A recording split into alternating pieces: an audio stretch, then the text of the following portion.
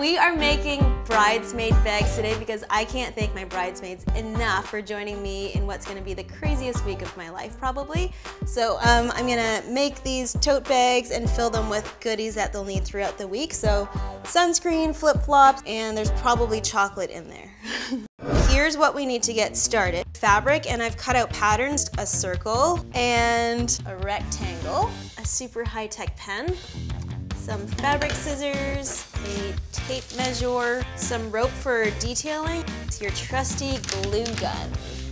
First step is tracing your circle onto your fabric.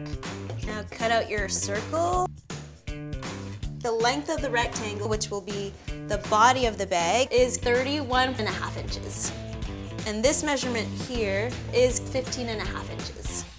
This is gonna be the outside of my bag, but I'm putting a different pattern on the inside. Now we are gonna cut some notches, and this will be the side that will be glued to the base, which is the circle. And they could just be about 1 inch. Now that we have our notches, we are going to glue the seams and these two pieces of fabric together. And I'm going to crease the top edges so that we have a clean seam. Once I have the two rectangles glued together and the notches cut out, I'm gonna attach the notches to the base. Just keep gluing the notches until these two seams meet. All the notches are glued. Now we are gonna glue the side seams together. Now we just need to flip it inside out and add the other base.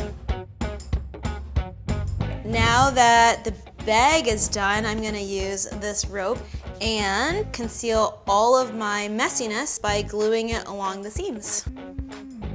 Once you've concealed all of the ugly seams, it's time to make the drawstring. I'm gonna cut slits about 2.5 inches apart and 2.5 inches from the top, and then we'll just weave the rope through and that's your drawstring. All right, with the leftover rope, I'm gonna make a handle and use some scrap fabric to conceal the edges of the rope. All right, I think that's it. We have our Totes Adorbs bridesmaids bags, and I think it's a cute little thank you for them. We're all gonna wear it at the same time.